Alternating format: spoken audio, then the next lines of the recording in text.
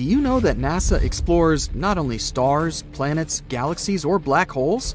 Hard to believe, but yes. The agency also works on discoveries here on our home planet Earth. So what has NASA recently discovered? Is there life under the ice? While they were analyzing data recently, they discovered something unbelievable hiding under Antarctica's ice. And this discovery not only changes everything we know about the whole water system of the Earth, but it may also help with research about life in space. Humankind's existence might depend on understanding Antarctica and its secrets. So, the recent discoveries reveal vital information about our survival.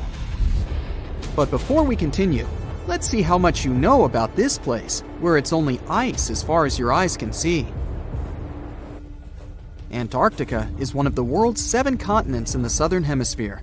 It's the 5th largest continent in terms of total area, and that means it's almost twice the size of Australia. Want to see real meteorites? Go to Antarctica.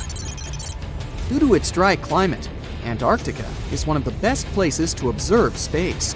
But what's even greater is that you can find meteorites on the white surface of the continent.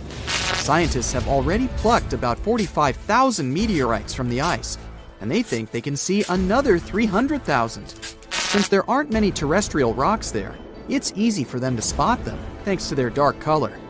Antarctica's dry desert environment also helps preserve them, even the ones that fell to Earth more than 1 million years ago. And can you imagine any volcanic activity in Antarctica? It's hard. But this place is where fire meets the ice. West Antarctica is where most volcanic activity occurs. Scientists recently found that 138 volcanoes exist in West Antarctica alone. Wow! You would think that Antarctica is always cold, but no. Its coastal regions can get as warm as 50 degrees Fahrenheit. But have you ever wondered what Antarctica would look like if there were no ice? It may seem unimaginable now, but it was not always covered by ice. That was 34 million years ago, though, so nobody could tell how the continent's surface would be without the ice. But NASA changed that. They generated computer simulations and created the most accurate map of it as of today. What they saw was incredible. The continent was not flat at all like it seemed. It's pretty bumpy with valleys, rolling plains, and high mountains.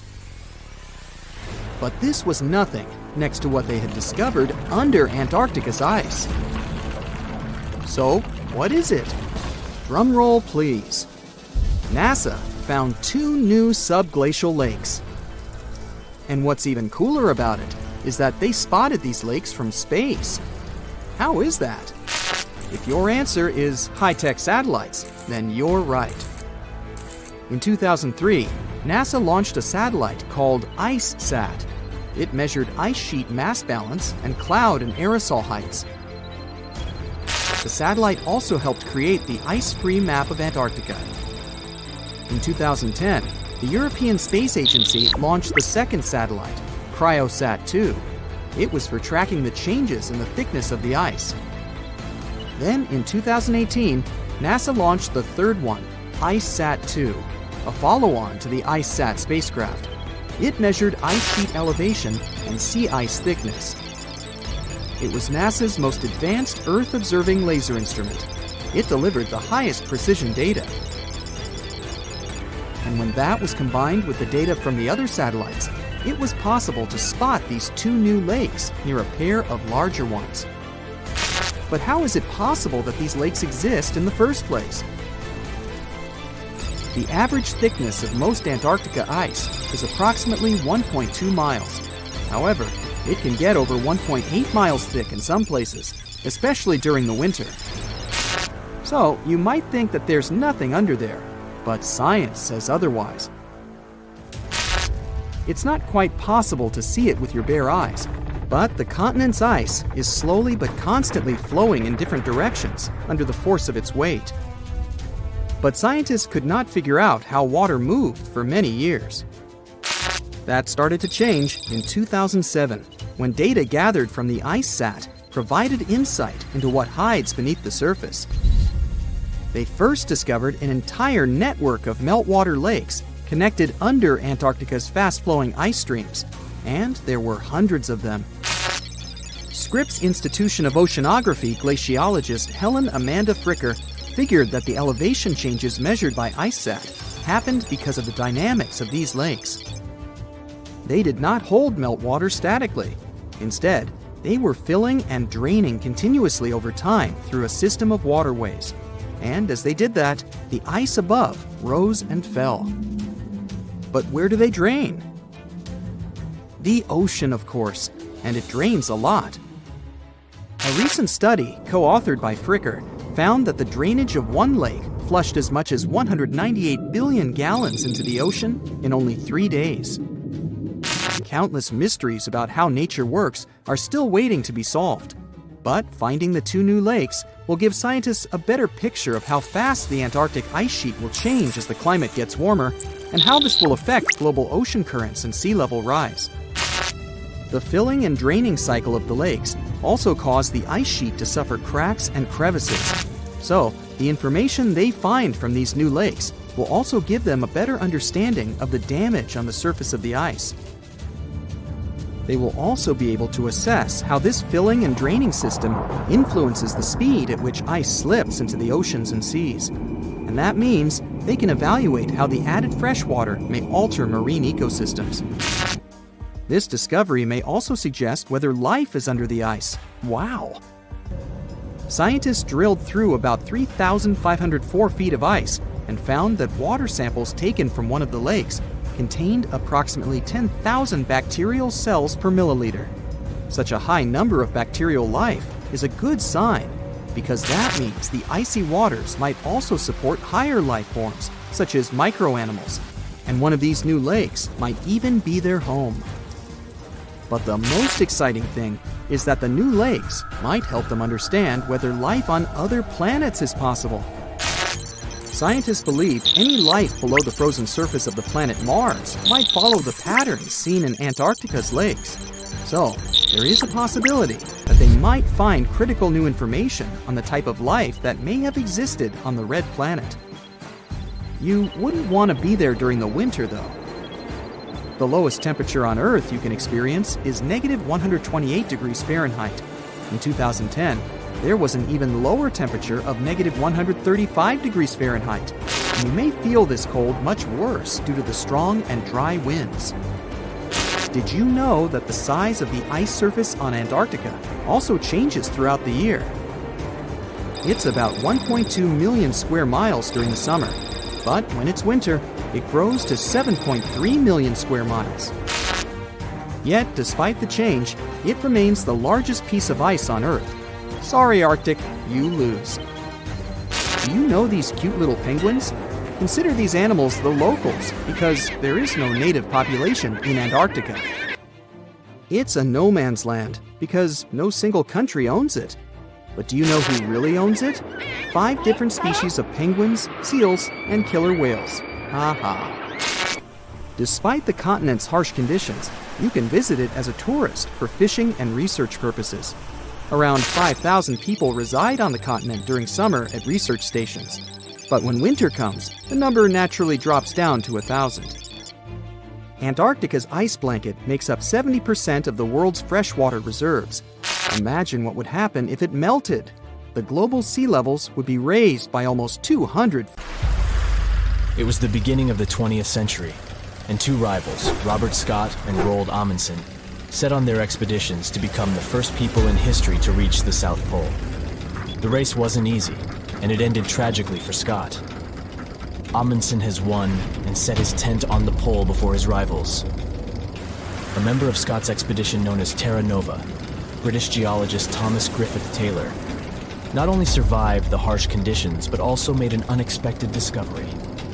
He found a waterfall of what appeared to be blood at the rocky base of the glacier, which now has his name, in 1911. It took scientists more than a century to figure out what is behind the eerie coloring. A team of American scientists journeyed to Taylor Glacier with powerful electron microscopes to analyze its contents. Previous studies had scratched the surface of the Crimson Enigma, but no one had previously done a full-scale analysis of its mineralogical makeup. These researchers unleashed a whole arsenal of analytical equipment and spotted little iron-rich nanospheres.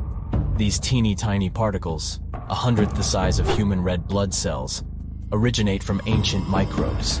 They flourish abundantly in the meltwaters of Taylor Glacier. These nanospheres are jam-packed with iron, silicon, calcium, aluminum, and sodium, forming a unique composition that paints the subglacial water a vivid shade of red. These nanospheres don't have the usual crystalline structure found in minerals, which is why previous detection methods failed to spot them. Taylor Glacier's icy depths harbor an ancient microbial community that has thrived in isolation for thousands or possibly even millions of years. This discovery could help us in the search for life outside of Earth. Dr. Ken Levy, a research scientist at Johns Hopkins University, has some impressive expertise in planetary materials and the analysis of Martian samples. He decided to find out what would happen if a Mars rover landed in Antarctica. Could it figure out what makes bloodfalls so mesmerizingly red? So, researchers treated bloodfalls as a simulated Martian landing site. They used techniques inspired by the rovers exploring the red planet. The samples they collected were sent to Johns Hopkins processing facilities. There, Livy unleashed the power of transmission electron microscopy and revealed the enigmatic nanospheres. He made the conclusion that our current methods of analyzing other planets' surfaces with rovers fall short. They can't unravel the true nature of environmental materials, especially on chilly planets like Mars. These materials might be super tiny and non-crystalline, throwing off our detection methods. To truly grasp the essence of rocky planets, we'll need transmission electron microscopes. Strapping one onto a Mars rover isn't feasible yet, but it could mean a start of a new era in space exploration. Have you ever seen a waterfall on fire? Every February, when the stars align just right, Horsetail Fall in Yosemite National Park gets a sensational makeover. As the sun sets, its rays hit the waterfall at the perfect angle, transforming it into a blazing display of vibrant orange and red hues. We don't know exactly who and when discovered this natural miracle. The original valley dwellers may have known about it, but they kept it to themselves. It wasn't until 1973 that photographer Galen Rowell captured the first known photo of the waterfall, bringing it into the limelight. Since then, the firefall has become a global sensation, spreading like wildfire on social media and drawing crowds from far and wide. This magnificent cascade draws hundreds of spectators every year, but they can only see the show under certain conditions.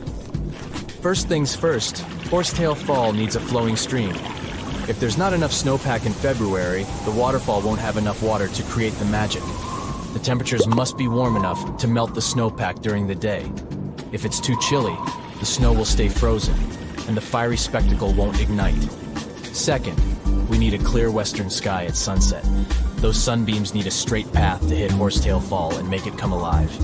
And since the weather in Yosemite is ever-changing, clouds can magically clear up just in time for the show. If all the conditions are just right, you'll witness the Yosemite firefall in all its glory for about 10 minutes. The mystery of the sailing stones in California's Death Valley National Park has puzzled scientists for years. Heavy stones seem to have a mind of their own and move across Racetrack Playa, a dried-up lakebed. They leave behind a trail on the cracked mud. There were all kinds of theories to explain this phenomenon, from magnetic fields or dust devils, which are strong whirlwinds, to mischievous pranksters. No one has actually witnessed these rocks in action, which only added to the mystery. In 2006, a NASA scientist named Ralph Lorenz entered the scene.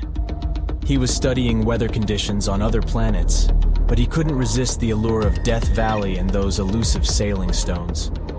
He had an eureka moment while tinkering at his kitchen table with a Tupperware container.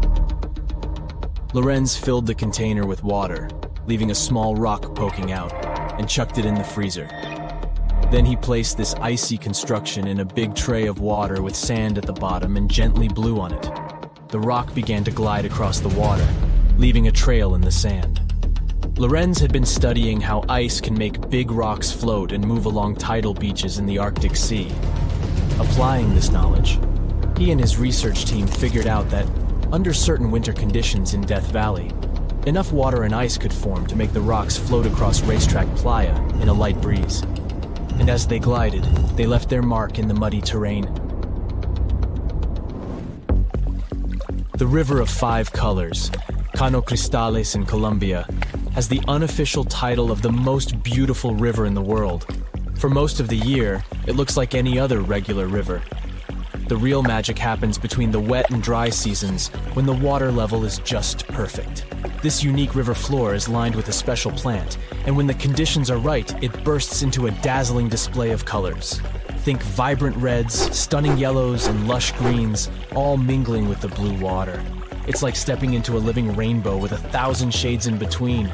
This phenomenal display only lasts for a few weeks, from September through November. During Colombia's wet season, the river flows too fast and deep, covering up the river floor and denying the plant the sunlight it needs to turn red. And in the dry season, there's simply not enough water to support the vibrant life in the river. So you have to catch it at just the right time. The reason behind Maldivian beaches glowing in the dark at night isn't a mystery, but it doesn't make them any less impressive. It happens thanks to the bioluminescent plankton. These tiny creatures are like little underwater disco balls, emitting a cool blue glow when they are agitated or on the move. Imagine walking along the shoreline and leaving behind glowing footprints.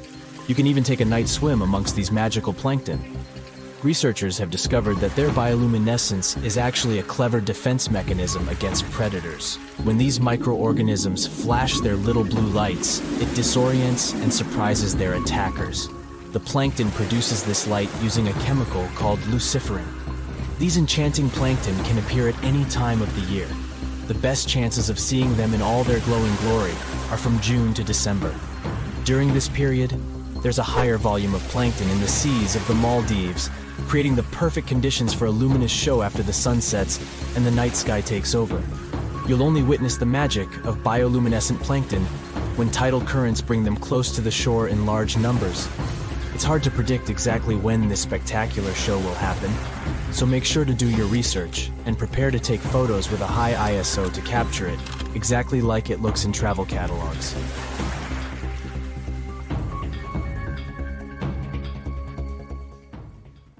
Meteorites rain down on Earth every single year. Almost 63% of the 69,268 meteorites scientists have officially recorded in the Meteoritical Bulletin database have been picked up from a polar desert. From where? Antarctica. It's technically a desert because it gets little precipitation. The continent receives an average equivalent of about 6 inches of water annually, mostly from snow. The interior parts are even drier. Not much action happens to meteorites there. Deserts are like safe storage closets for them, and it's easier to spot meteorites there. In total, there are around 42,000 meteorites in Antarctica. Most of them have been spotted since 1976. The Sahara Desert in Africa isn't far behind.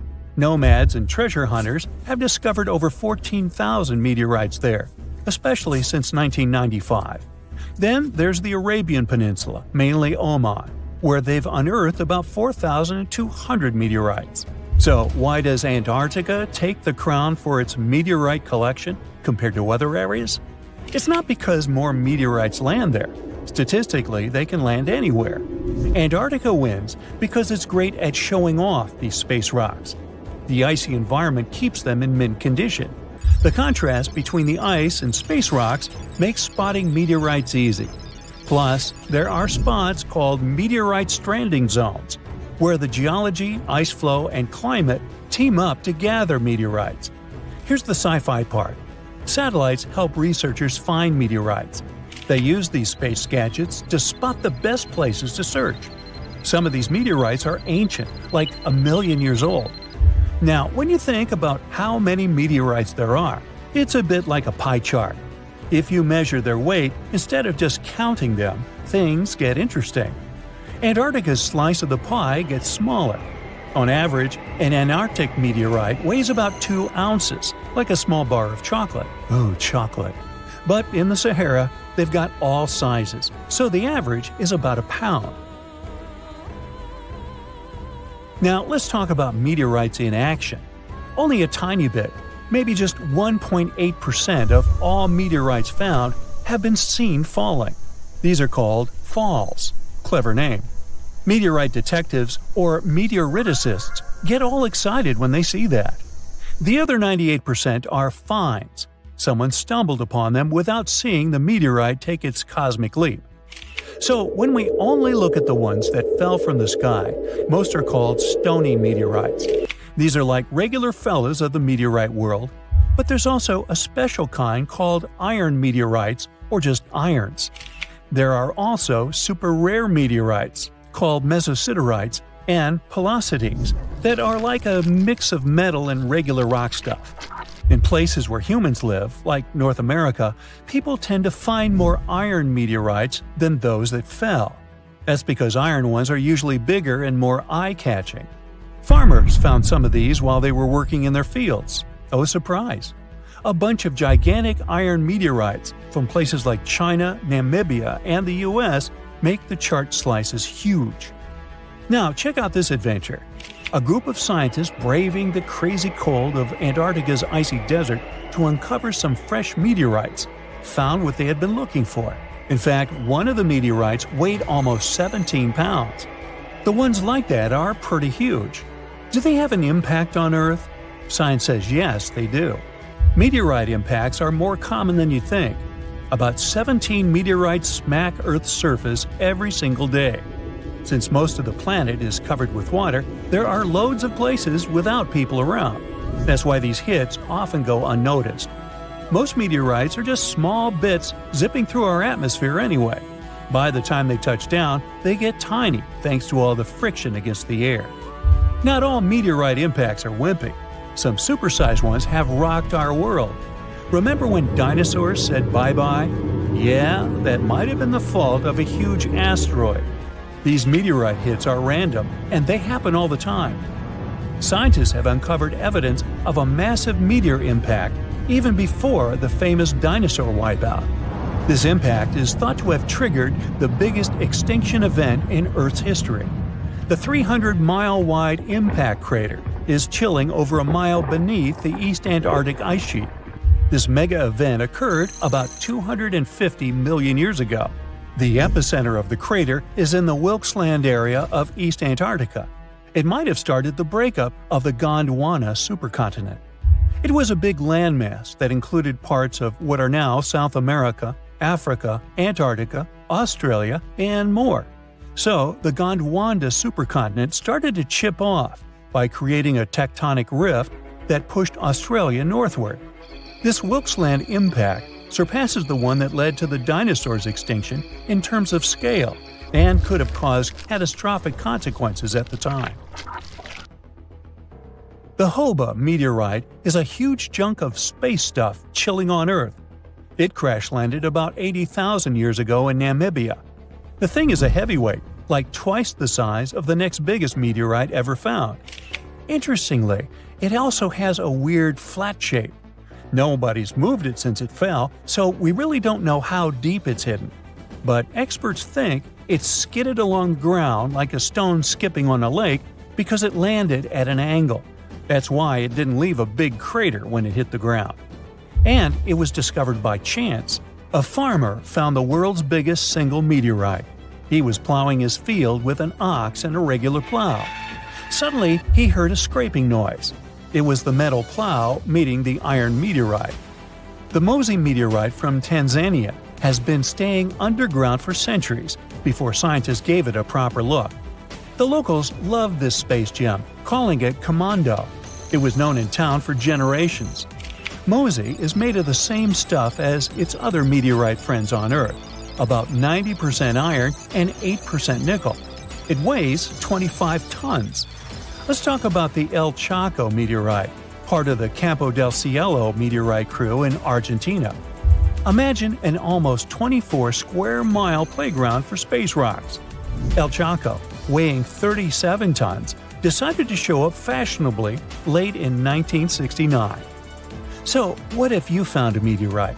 How can you tell for sure that it's not just some random rock? These space visitors have a few features that make them stand out from regular rocks. Firstly, meteorites are often heavier than they look because they're packed with heavy metals and dense materials. Secondly, most meteorites have some metallic iron, so magnets usually stick to them. If you've got a rock that's not magnetic, try suspending the magnet from a string. The third clue lies in their unusual shapes. Iron-nickel meteorites aren't smooth and round. Stony meteorites usually have a thin, crispy crust on the outside. It looks as if their surface melted a bit while moving through the atmosphere. Sounds like pizza to me. Suppose these tips won't help on your quest. Then consider this. Light-colored crystals are not meteorites. Those pretty things, like quartz, are common on Earth, but they don't hang out on other planets or moons in our solar system. Do you know those bubbly holes in volcanic rocks or melted metal slag on Earth? Meteorites don't have those either. Plus, scratching a meteorite shouldn't leave a mark. But if you scratch a dense rock and get a dark or red mark, the rock contains minerals like magnetite or hematite, which meteorites don't usually have. If you suspect finding a meteor in your backyard or something, try these tips.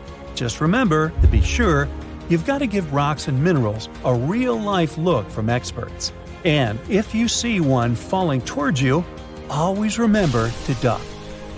Do you know that NASA explores not only stars, planets, galaxies, or black holes? Hard to believe, but yes. The agency also works on discoveries here on our home planet Earth. So what has NASA recently discovered? Is there life under the ice?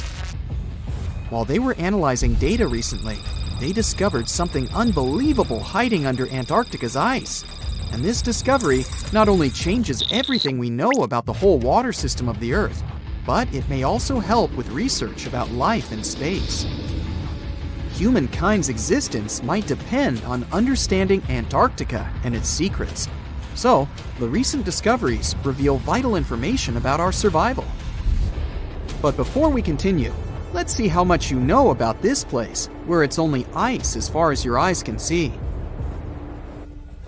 Antarctica is one of the world's 7 continents in the southern hemisphere.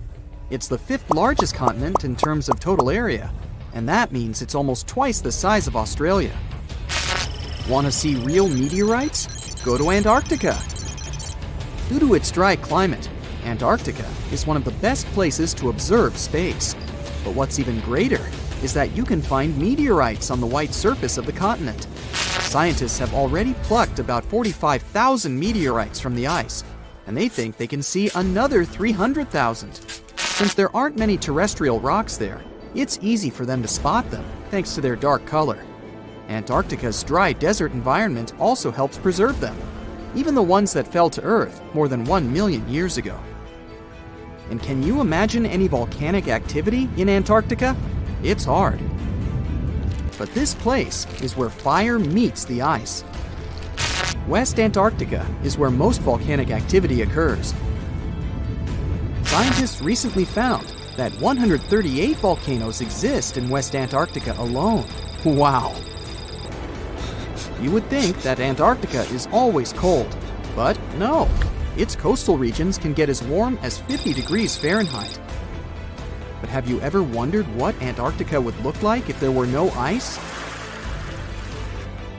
It may seem unimaginable now, but it was not always covered by ice. That was 34 million years ago, though, so nobody could tell how the continent's surface would be without the ice. But NASA changed that. They generated computer simulations and created the most accurate map of it as of today. What they saw was incredible. The continent was not flat at all like it seemed. It's pretty bumpy with valleys, rolling plains, and high mountains. But this was nothing next to what they had discovered under Antarctica's ice. So, what is it? Drum roll, please. NASA found 2 new subglacial lakes. And what's even cooler about it is that they spotted these lakes from space. How is that? If your answer is high-tech satellites, then you're right. In 2003, NASA launched a satellite called IceSat. It measured ice sheet mass balance and cloud and aerosol heights. The satellite also helped create the ice-free map of Antarctica. In 2010, the European Space Agency launched the second satellite, CryoSat-2. It was for tracking the changes in the thickness of the ice. Then, in 2018, NASA launched the third one, IceSat-2, a follow-on to the IceSat spacecraft. It measured ice sheet elevation and sea ice thickness. It was NASA's most advanced Earth-observing laser instrument. It delivered the highest precision data. And when that was combined with the data from the other satellites, it was possible to spot these two new lakes near a pair of larger ones. But how is it possible that these lakes exist in the first place? The average thickness of most Antarctica ice is approximately 1.2 miles. However, it can get over 1.8 miles thick in some places, especially during the winter. So, you might think that there's nothing under there, but science says otherwise. It's not quite possible to see it with your bare eyes, but the continent's ice is slowly but constantly flowing in different directions under the force of its weight. But scientists could not figure out how water moved for many years. That started to change in 2007, when data gathered from the IceSat provided insight into what hides beneath the surface. They first discovered an entire network of meltwater lakes connected under Antarctica's fast-flowing ice streams, and there were hundreds of them. Scripps Institution of Oceanography glaciologist Helen Amanda Fricker figured that the elevation changes measured by IceSat happened because of the dynamics of these lakes. They did not hold meltwater statically. Instead, they were filling and draining continuously over time through a system of waterways. And as they did that, the ice above rose and fell. But where do they drain? The ocean, of course, and it drains a lot. A recent study, co-authored by Fricker, found that the drainage of one lake flushed as much as 198 billion gallons into the ocean in only 3 days. Countless mysteries about how nature works are still waiting to be solved. But finding the two new lakes will give scientists a better picture of how fast the Antarctic ice sheet will change as the climate gets warmer, and how this will affect global ocean currents and sea level rise. The filling and draining cycle of the lakes also cause the ice sheet to suffer cracks and crevices. So, the information they find from these new lakes will also give them a better understanding of the damage on the surface of the ice. They will also be able to assess how this filling and draining system influences the speed at which ice slips into the oceans and seas. And that means they can evaluate how the added fresh water may alter marine ecosystems. This discovery may also suggest whether life is under the ice. Wow! Scientists drilled through about 3,504 feet of ice and found that water samples taken from one of the lakes contained approximately 10,000 bacterial cells per milliliter. Such a high number of bacterial life is a good sign, because that means the icy waters might also support higher life forms, such as microanimals, and one of these new lakes might even be their home.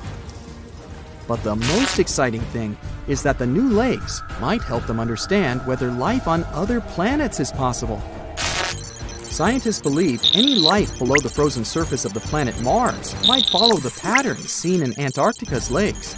So, there is a possibility that they might find critical new information on the type of life that may have existed on the red planet. You wouldn't want to be there during the winter, though. The lowest temperature on Earth you can experience is negative 128 degrees Fahrenheit. In 2010, there was an even lower temperature of negative 135 degrees Fahrenheit. And you may feel this cold much worse due to the strong and dry winds. Did you know that the size of the ice surface on Antarctica also changes throughout the year? It's about 1.2 million square miles during the summer, but when it's winter, it grows to 7.3 million square miles. Yet, despite the change, it remains the largest piece of ice on Earth. Sorry, Arctic, you lose. Do you know these cute little penguins? Consider these animals the locals because there is no native population in Antarctica. It's a no man's land because no single country owns it. But do you know who really owns it?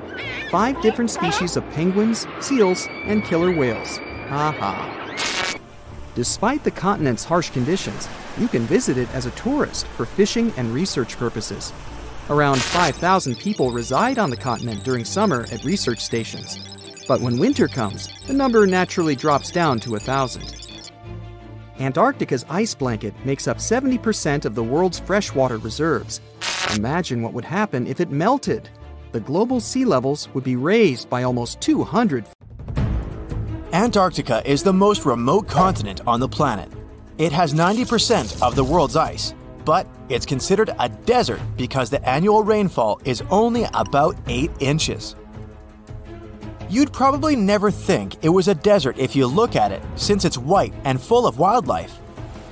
But Antarctica is not only what it appears to be on the surface. There is so much hidden beneath it, and even above it. Atlantis has long been a mystery for humankind. Did it ever exist? And if yes, where was it located? One of the theories supports that the Atlantean civilization could have thrived and flourished in the Antarctic continent when it was still uncovered by ice. Due to the Earth's cyclical eras, this is the periods of ice and interglacial periods.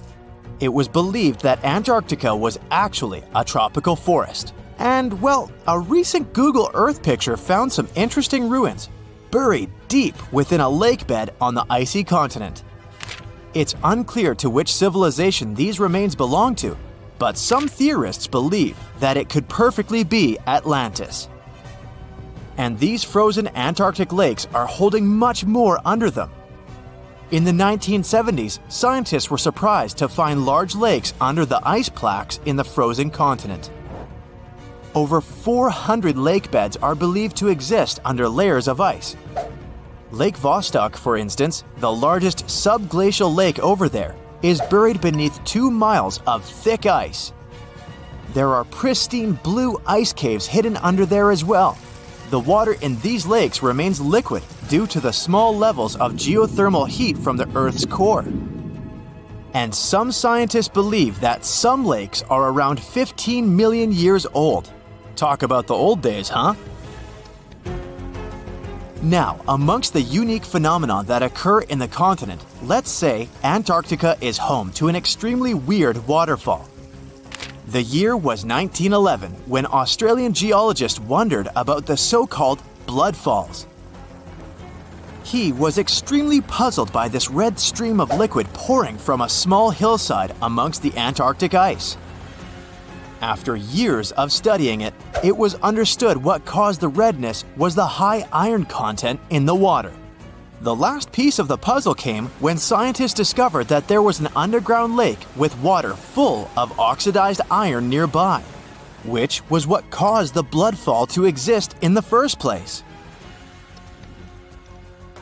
And speaking of puzzles, this image might be quite puzzling. After all, why on earth would anyone need to take cash to Antarctica?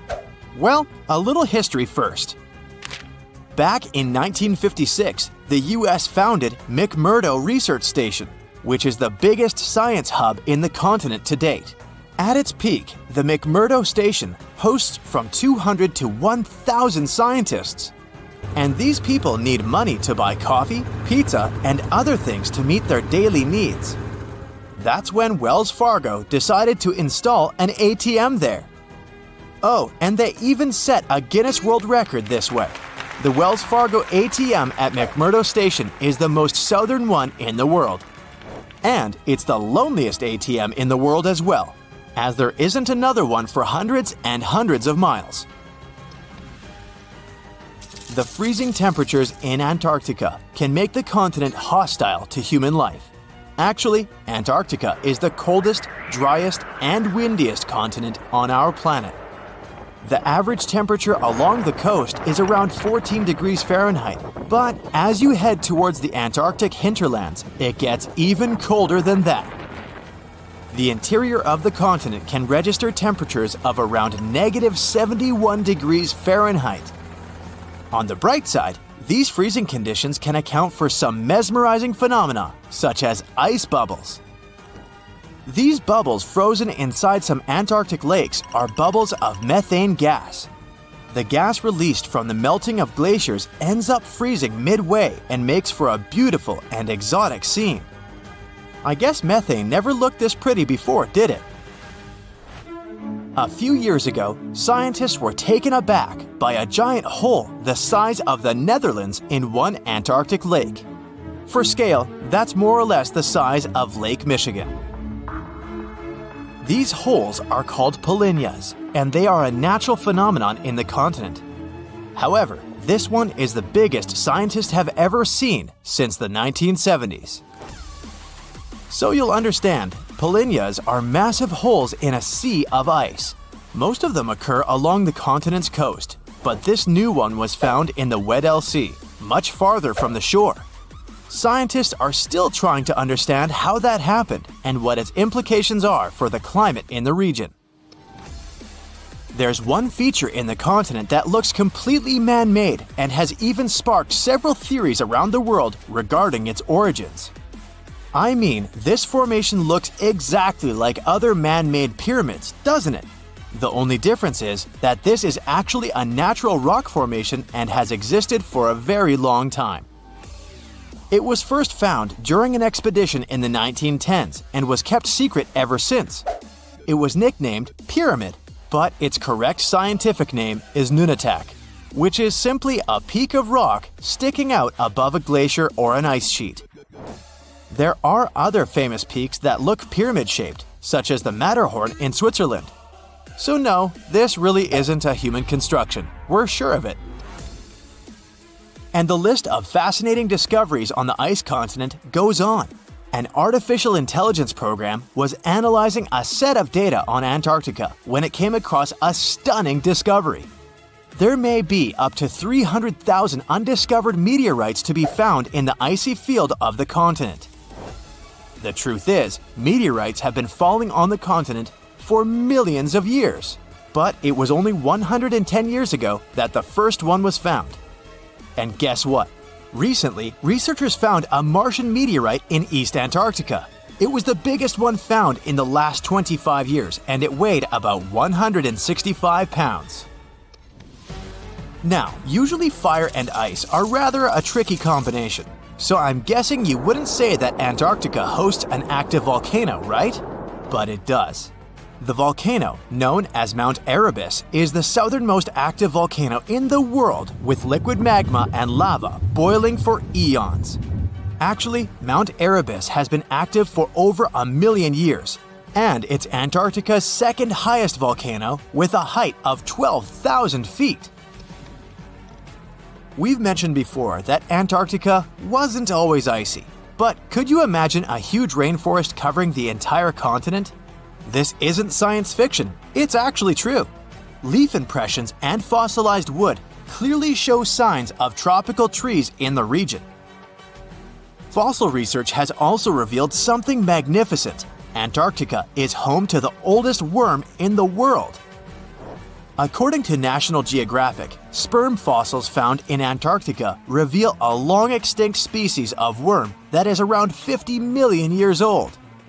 Scientists claim that this discovery is beyond important to studying some evolutionary relationships and say that this was only possible due to the freezing of such samples for thousands of years. Antarctica is a continent rich in biodiversity. Penguins, polar bears, and seals are just some of the animals we know that exist down there. But there is also a rare and fascinating species of fish that inhabits Antarctic waters. Popularly known as the see-through fish, this species is as bizarre as it is beautiful. This fish had to adapt to survive the cold water temperature in Antarctica, so much so that it evolved into a unique being. As well as a transparent body, this fish has transparent blood, making it completely see-through. This is because they lack the protein hemoglobin, which gives blood its red color. Pretty neat, huh? When you think of Antarctica, you probably think of icebergs, right? So here are some fun facts about it. Did you know that icebergs have a lifespan of about 3,000 years? And that together with Greenland, Antarctica is one of the world's primary sources of icebergs. Icebergs can reach 600 to 700 feet below the surface of the water, and around 90% of an iceberg is hidden underwater. That's where the expression "tip of the iceberg" comes from.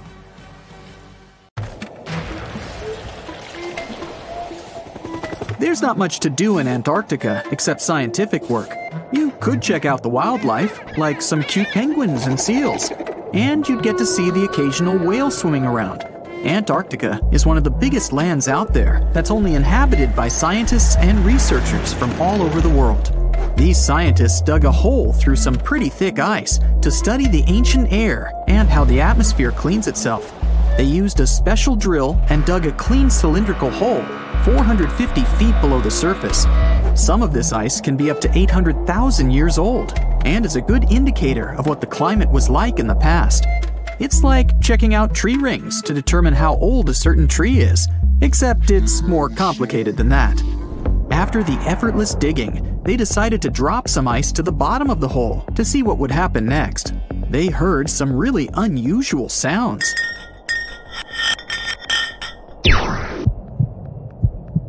It felt like being on a spaceship traveling through a bunch of obstacles with many rocks smashing into each other. The pitches changed over the quick descent of the block of ice, ranging from high pitch and ending with a low heartbeat-like sound.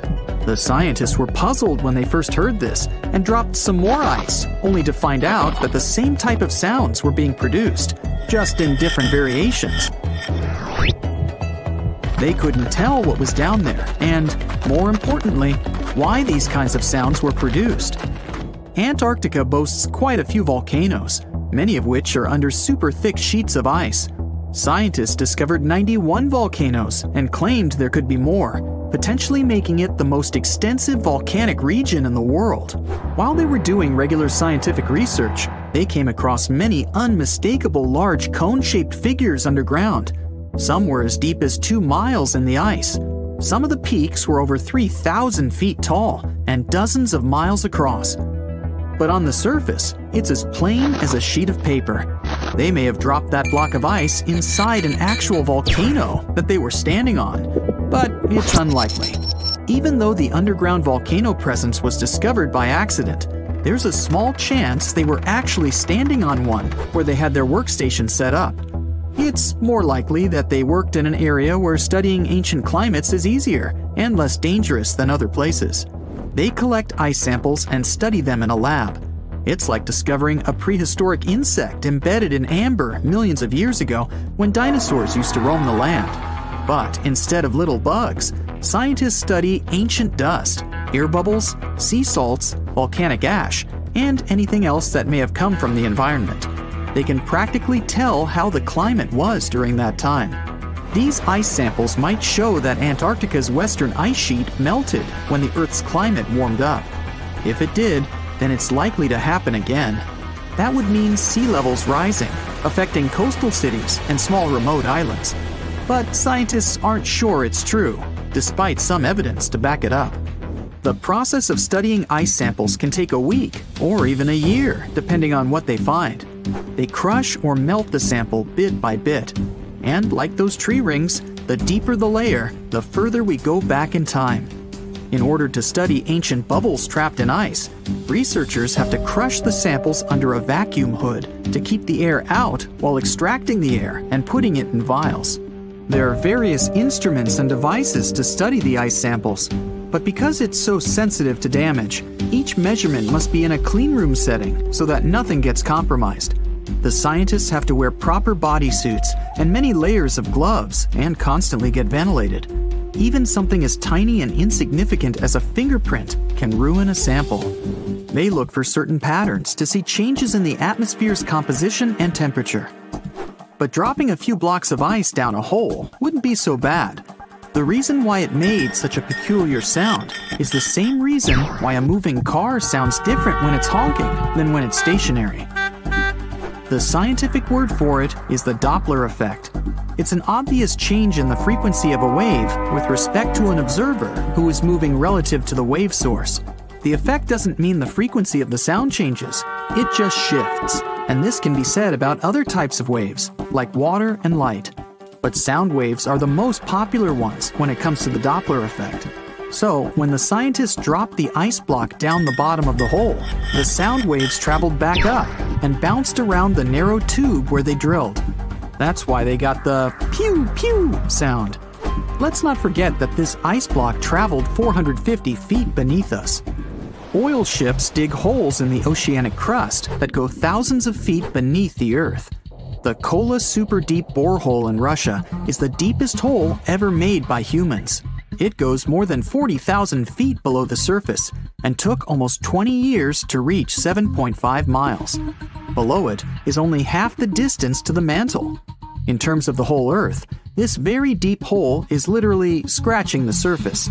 This wasn't a hole to dig for oil, and wasn't in the ocean either. The drilling was stopped in 1992 when the engineers found out that the temperatures were 100 degrees Fahrenheit higher than they predicted. And then it was abandoned, and it's just been a barren hole now. But that's the closest we've dug to the center of the planet. The scary thing is that some of the workers on the site could hear voices coming from within. All the way in Yemen, an ancient hole exists in Barhout, in the east of the country in the middle of the desert. It's actually closer to Oman than to the capital Sana'a. This hole has puzzled experts and locals. Unlike the holes in Russia and Antarctica, this wasn't man-made. Or was it? It's been around for many years, and the locals try to steer away from it. They don't even like talking about it, since they claim it brings bad luck to those around it, or to whoever utters its name. They claim it was created as a prison for spirits, but many rule that out. The hole is 98 feet wide and somewhere between 330 to 650 feet deep. You can also hear strange sounds coming from the inside. But according to some scientists, the well has little to no ventilation and barely has any oxygen down there.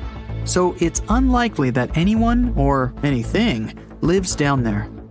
The Challenger Deep in the Mariana Trench caught some low-pitched grumble sounds in March of 2016. Some of these grumbles were followed by screeches.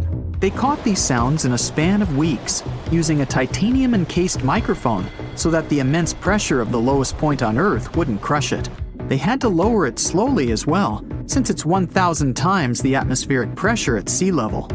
For 23 whole days, the microphone recorded typical sounds of whales passing by and boats sailing across from above, and even rumbles of nearby earthquakes, but they still couldn't determine what caused those initial sounds. The researchers couldn't understand if the noise from the bottom of the Mariana Trench was caused by humans or was natural.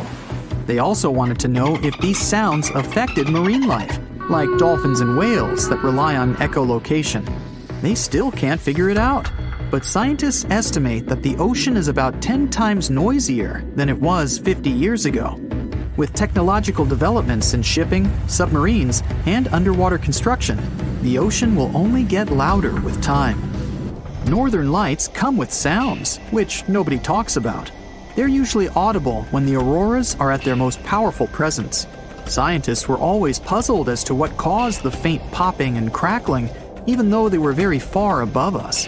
They used some special microphones and found out that the sounds came just 230 feet above us, which is pretty low. They're caused by electrical charges gaining power in a specific region of the auroras. The electrical charges are disturbed by magnetic storms that fire up the northern lights. As a result, some tiny sparks are released into the atmosphere, causing the faint crackling and popping noise.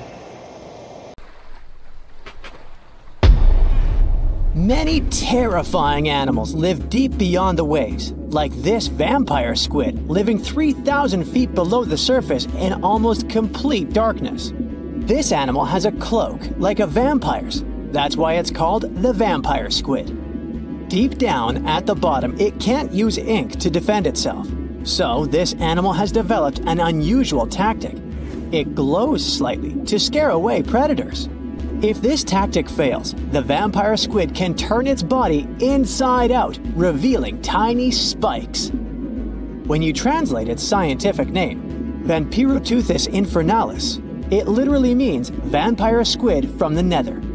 Despite its terrifying looks, it's a harmless ocean animal. This previous creature was not from space, but this object definitely is.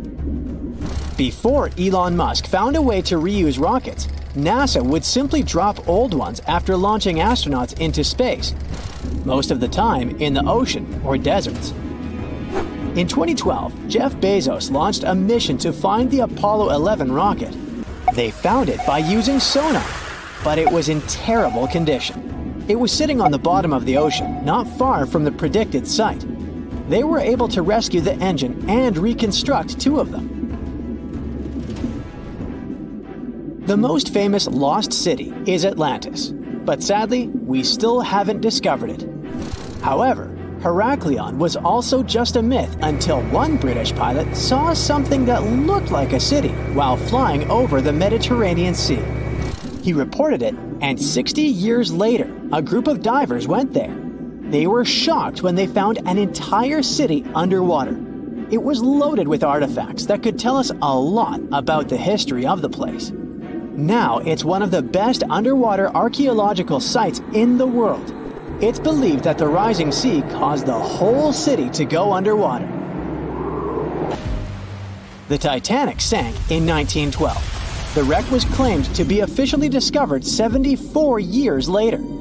In reality, though, a fisherman found the Titanic 8 years earlier while fishing in the Atlantic Ocean. He was pulling out his net when he spotted a head stuck in it. Luckily, it was just a doll's head. Years later, after the fisher had passed away, his son sold the doll to a doll collector. She did a lot of digging and research on every person who had a porcelain toy on the Titanic. She found the owner of the doll. Ava Hart was on the Titanic and had a doll with her. Ava survived the catastrophe by a miracle, but her toy didn't. Hart even wrote about the doll in her journal, and every detail matched the toy found by the fisherman. The tripod fish lives deep in the abyssal zone, around 20,000 feet below the surface. It's adapted to such immense depths and uses its tripod fins to stay still on the bottom. This creature doesn't have big eyes, but even if it did, these eyes would be useless in the darkness. Instead, the tripod fish uses its fins like antennas to detect any movement in the water. This creature doesn't have much luck when it comes to its love life, so it had to develop unique tactics to reproduce. One fish can be both male and female.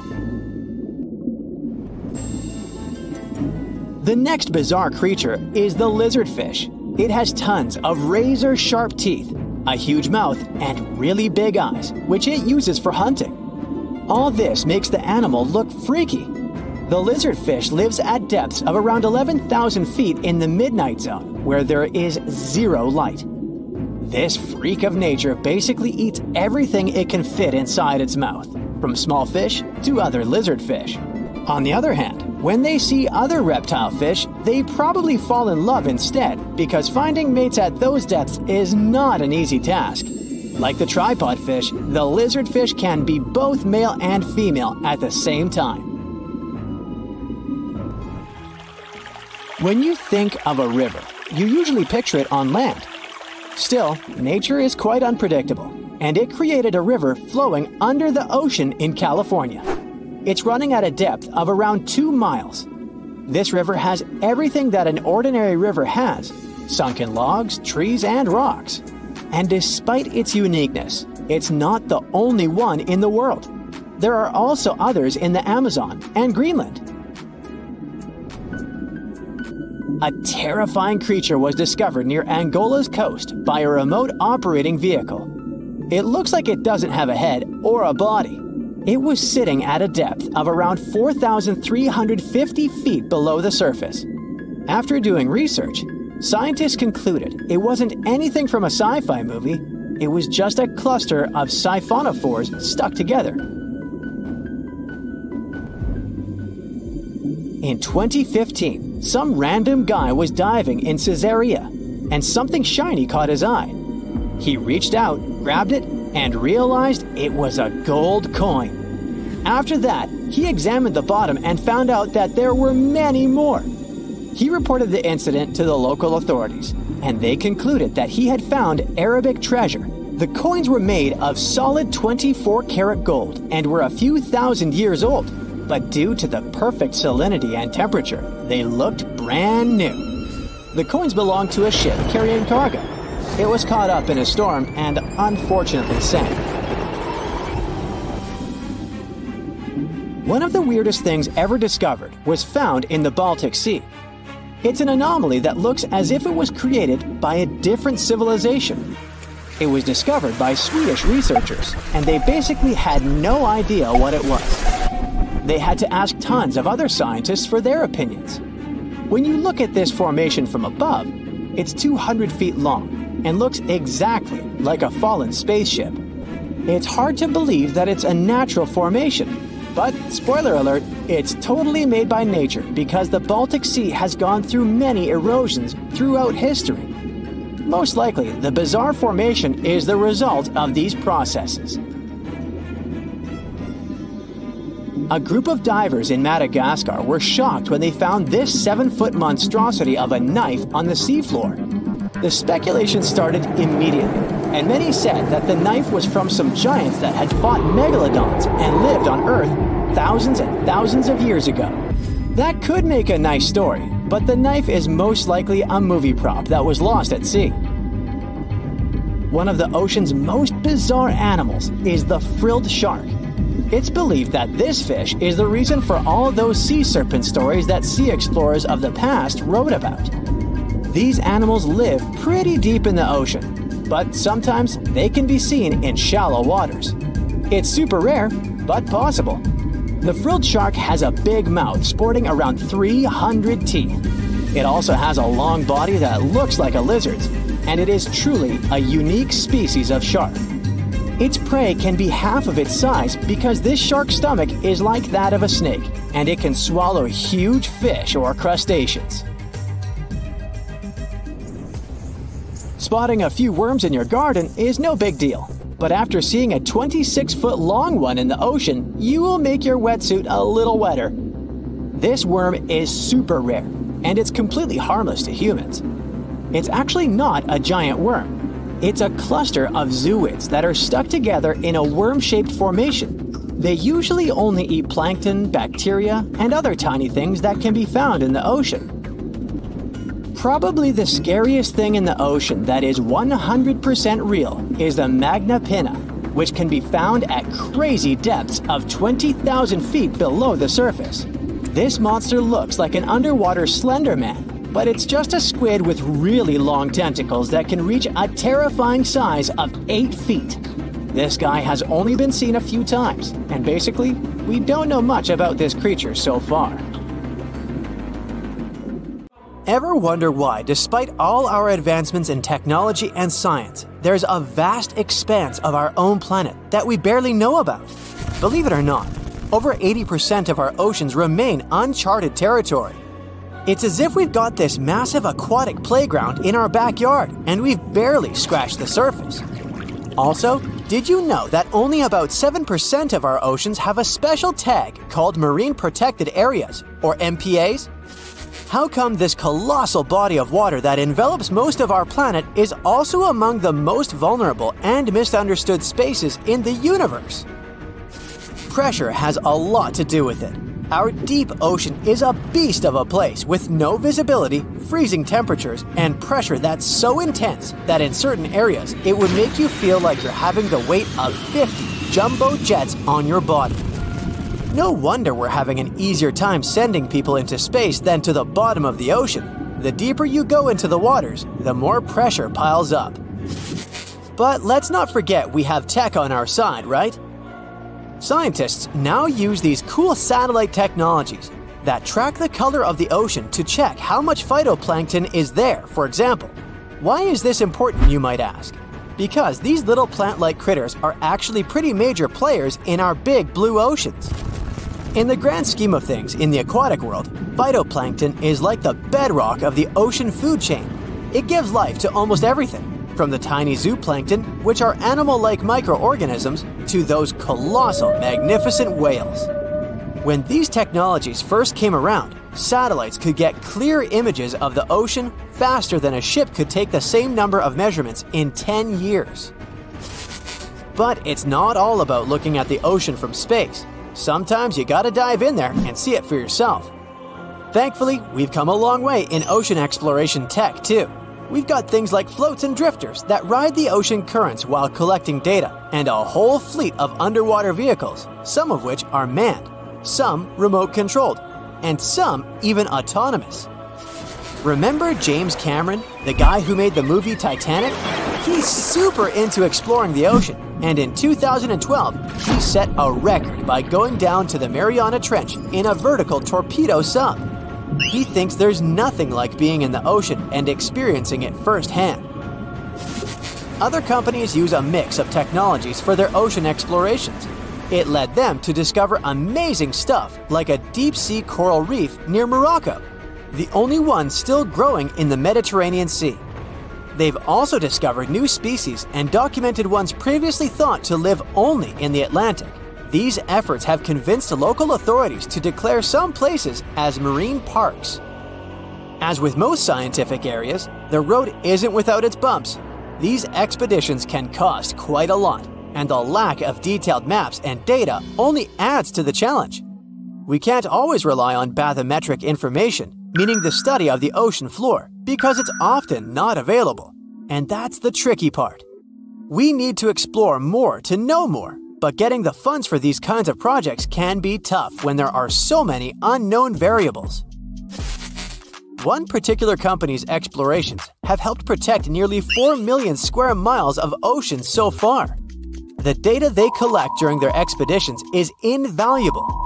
It's used to identify new species, locate vulnerable habitats, and even show where threatened species are being overlooked. Their work helps dismiss excuses from local authorities who claim they lack the necessary information to establish more MPAs. The same company supports a goal known as 30 by 30, aiming to protect 30% of our oceans by 2030. It's a big target, and there's a long road ahead, but ongoing ocean exploration can provide the proof needed to keep more of our oceans safe. We also need to set aside areas for protection and research, even when we don't have all the facts just yet. On that note, some cool scientists have recently stumbled upon a gigantic and mysterious world beneath the Pacific Northwest coast's ocean floor. The best part is, this massive realm of life is pretty much cut off from the rest of the world above, making it like a secret underground club that only the best microbiologists have access to. Picture an active city, except the city is microscopic cracks in the basalt rocks of our oceanic crust, and its residents are microbes. These tiny creatures aren't like you and me. They don't rely on sunlight or the organic products of land and water ecosystems for sustenance. Instead, they thrive on chemical reactions with rocks and seawater. Scientists call this type of life chemosynthetic, which sounds complicated, but it basically means life sustained by chemical reactions. While this sort of life has been found deep in mines and around seafloor hydrothermal vents, the scale at which these creatures are found under the oceanic crust is unprecedented. It might even be the most extensive ecosystem on Earth. A geomicrobiologist from Denmark was part of the team that made this discovery. He claimed that over 50% of our planet's surface is oceanic crust, which is an average of 4 miles thick. Imagine the size of this chemosynthetic party happening down there. This discovery didn't happen overnight. Since the 90s, scientists have found weird tiny holes in the basalt rocks that make up much of Earth's outer crust. They seem like they might have been made by bacteria, but hey, there was supposed to be no life there. I mean, imagine trying to survive in a place that's hot, deep, dark, dense, and mostly devoid of the organic compounds we need for life. Yet, here they are. In the following years, more pieces of the puzzle fell into place. Scientists found that the oceanic crusts had different conditions at the centers and edges. At the centers, rocks are jam-packed with energy-rich compounds that support these tiny life forms. But by the time they reach the edges, these chemicals are all gone. Fast forward to now, and it's time to put the puzzle together. A microbial ecologist from the University of North Carolina worked on this research and says we now have solid evidence of microbial life in the cracks and crevices of deep ocean basalt. The next question scientists asked was, how far does this life extend? Researchers collected samples of crust from a plate roughly 120 miles off of Washington's coast, drilling deep beneath the ocean's surface. What they found down there was remarkable. The life down there runs on a unique fuel, hydrogen. Yep, in the absence of sunlight, hydrogen provides the energy for all their biological processes. These microbes use hydrogen to transform carbon dioxide into organic matter. This matter and other byproducts, like methane, then fuel other organisms, creating a network of life. Of course, the life down there isn't as complex as the one we know up here. Scientists doubt there will be any multicellular life under the ocean because it's too hot and energy poor. But hey, who knows? This universe under our oceans still has a lot to reveal. This whole thing is significant for many reasons. First, it confirms that life can exist in places without oxygen, which changes our perspective on where we can find life. This makes us wonder if life could exist under similar conditions on other planets, where surface conditions might be too harsh. The implications on Earth are also profound. If a large portion of life exists in the oceanic crust, then our understanding of life on our own planet could be completely changed. This exciting discovery stretches our understanding of life and prompts us to keep exploring the mysterious depths of our oceans, pushing the limits of our understanding. NASA is also in on the whole deep sea exploration project. Why? Shouldn't they be preoccupied with outer space? Because they're hoping to find hints about what the oceans on other planets might look like. NASA specialists are really hopeful that by unearthing underwater secrets, we can solve some of the big questions about space.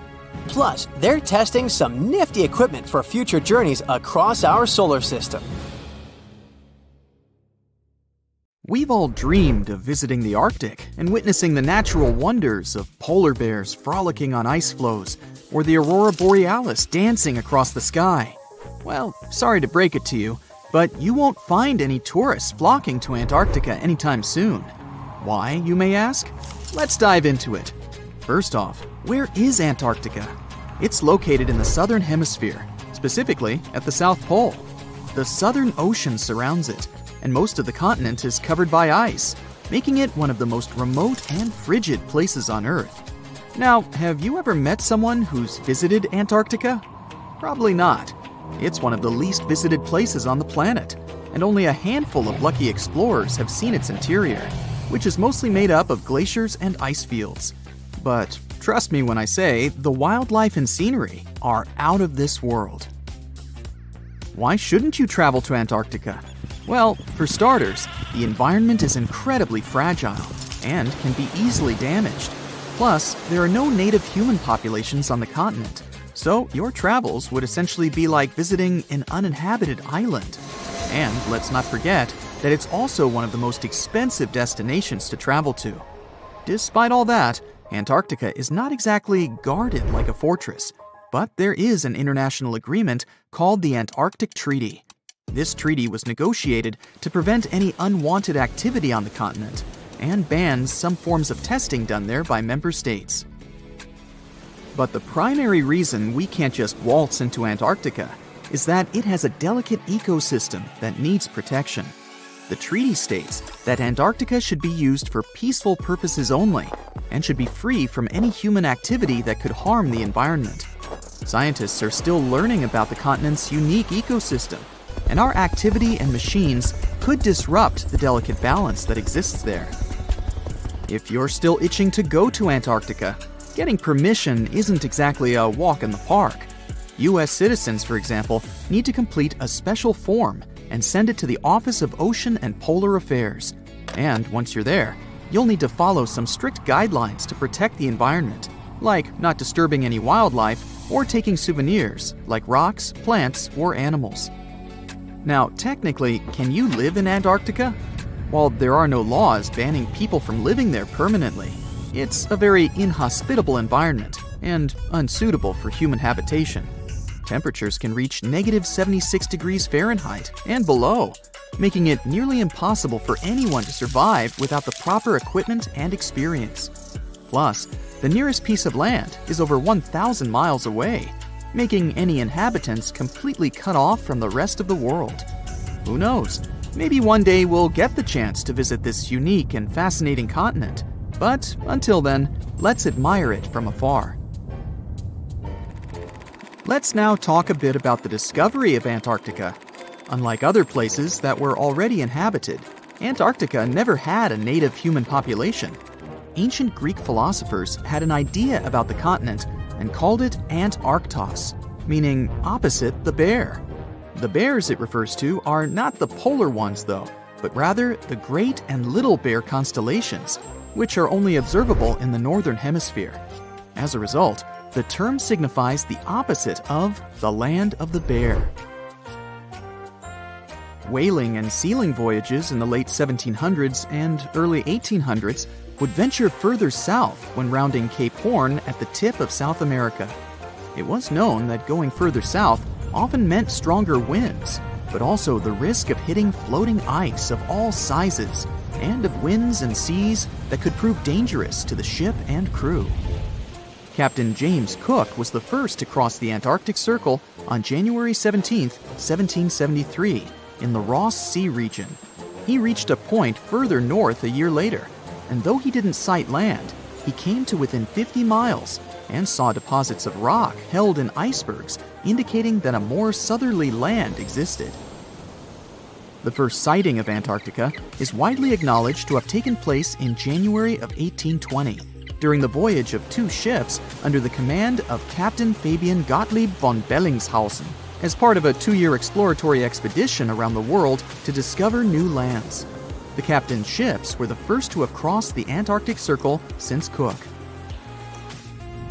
The first undisputed landing on Antarctica didn't happen until much later, on January 24, 1895, at Cape Adare during the whaling voyage of the ship Antarctic, led by Henrik Bull. A small boat with 6 or possibly 7 men on board rowed ashore during calm conditions. You might not believe it, but Antarctica is actually a desert. With all that ice, you'd think it'd be like a winter wonderland with snowball fights and hot cocoa all day long.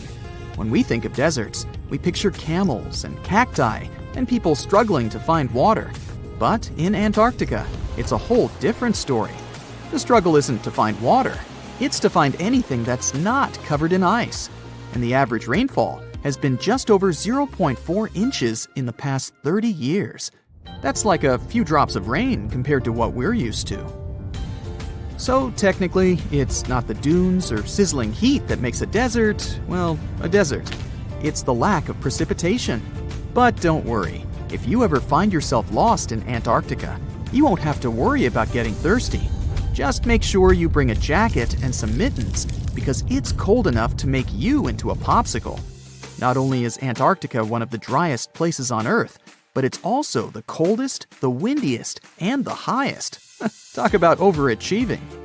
The penguins and scientists down in Antarctica have at times found themselves in a bit of a pickle when it comes to time. You see, unlike the rest of us on this big blue planet, there is no Antarctica time zone. All the lines of longitude meet at a single point at the South Pole, making it a bit of a head-scratcher when trying to figure out what time it is. Now, you might be thinking, but how do the scientists and researchers keep track of time down there? Good question. They typically stick to the time zone of the country they departed from. However, with stations from all over the world on the Antarctic Peninsula, things can get a little wacky. Imagine trying to coordinate with your neighboring countries without accidentally waking them up in the middle of the night. You might think that not much could survive in a place where the temperature is extremely cold, the sun barely shows up, and the wind could blow you away faster than a tumbleweed. Well, as in many places on Earth, life found a way in Antarctica too. Believe it or not, This frozen continent is buzzing with activity. It's home to billions of krill, which in turn attract lots of seals and more penguins than you can shake a fish at. But don't let their cute and cuddly appearance fool you. Penguins are the ultimate swimmers, with streamlined bodies that would make Olympic medal winners jealous. They come ashore to breed and chill, but their real talent is stealing pebbles from each other and forming mathematically precise huddles to stay warm. Antarctica is also home to the largest species of penguin on Earth. It's called the emperor penguin. Sure, these creatures are flightless birds, but that doesn't mean they can't jump. In fact, some of them can leap up to 120 inches. And let's not forget about the seals. With their furry bodies and special songs, these marine mammals are protected by the Antarctic Treaty, and they're thriving in the cool waters of the Southern Ocean too. But the real stars of the show are the whales. During the Antarctic summer, these huge creatures show up in droves to chow down on the abundant krill. It's indeed like a whale buffet down there.